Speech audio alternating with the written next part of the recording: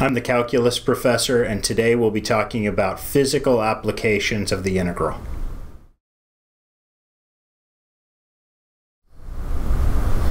In problem number 39, we're going to be working with the fluid force on some plate, in this case a dam, and we're assuming that the water level is at the top of the dam. We'd like to find the fluid force on the dam. So we've got this water up at the top of this dam pressing on the side, and we'd like to know what is the fluid force on that side. Okay, so I'm going to set this up. There are lots of different ways to set it up. I'm just going to choose one of them, and I'm going to choose to put the 0 of the y-axis at the top of the water, and then I'm going to say that the positive y-axis is pointed down. Okay, like I said, there are different ways to set up this problem. This is one of them. And then I need to remember what is the equation for fluid force on the side of a dam or on a plate or something of this nature.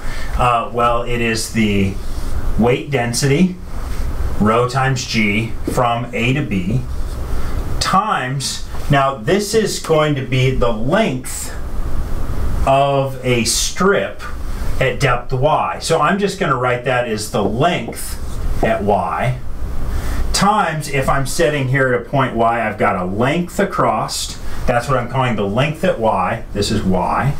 And then I need the depth, d of y, dy.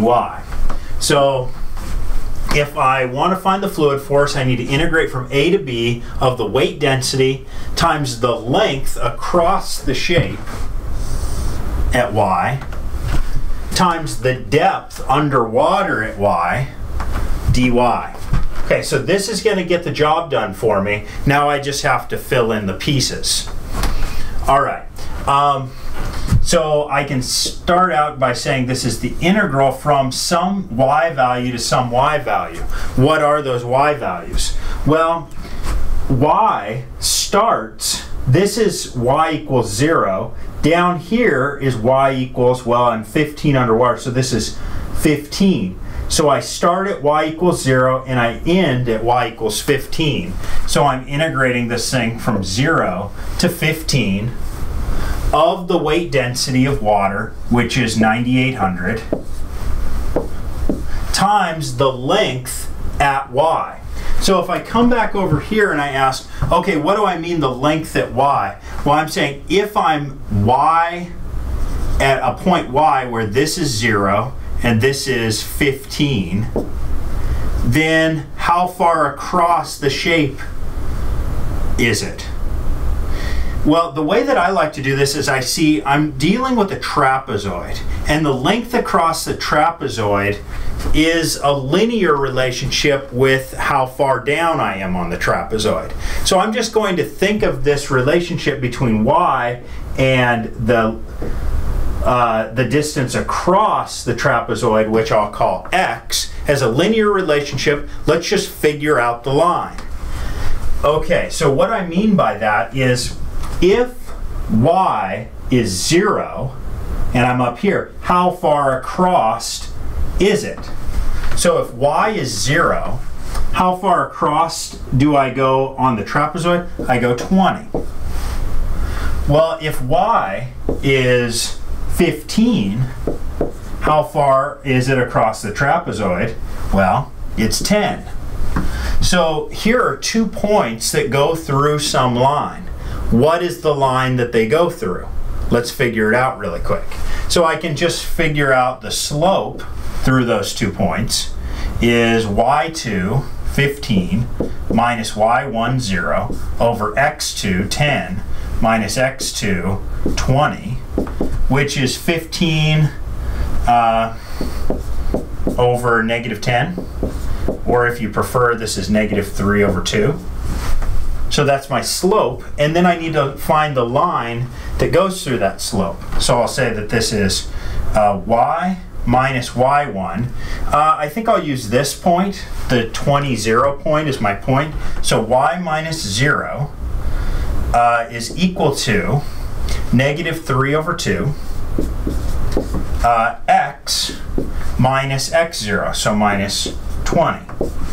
Okay, solve that thing for, actually I want to solve it for x because what goes in here is a function of y. So let's solve this thing for x. I get that y equals negative 3 over 2x plus, what would it be? Plus 30? Does this look correct?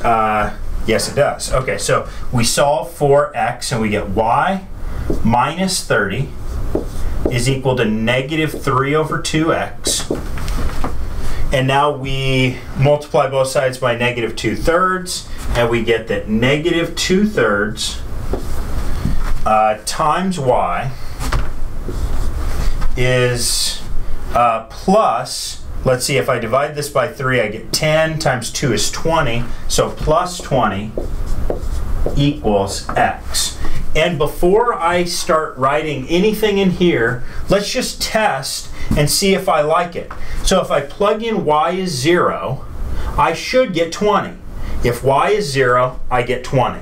If I plug in that y is 15, I better get 10. I plug in 15, I divide by 3, that's 5 times 2 is negative 10, plus 20 is 10. And it's perfect. So I can plug this in for the length at y. It's negative 2/3 y plus 20. Now I multiply that by the depth at y. Well, I set it up in such a way so that if I'm sitting here at y, how far is it from the top of the water? Well, the top of the water is 0, so the depth at y is y. So I multiply by y dy. And this is the integral that will get the job done for me. Now, I actually need to compute that. So let's erase the work I did to find the length, and then we'll finish this off. So, I can pull out a constant of 9,800, and then I get the integral from 0 to 15 of negative 2/3 y squared plus 20y dy. Take an antiderivative. I still have my 9,800 times, antiderivative here would be negative 2/9 y cubed plus 10y squared, evaluated from 0 to 15. So we get 9,800 times, so I've got negative 2/9 times 15 cubed, and then I get plus 10 times 15 squared. And if I plug in zeros, I get zeros, so that's it. Plug this into a calculator and you should get an answer, and what you should come out with is something in the neighborhood of 14,700,000, and that is in newtons. So 14,700,000 newtons is how much force the water would be putting on the side of this dam.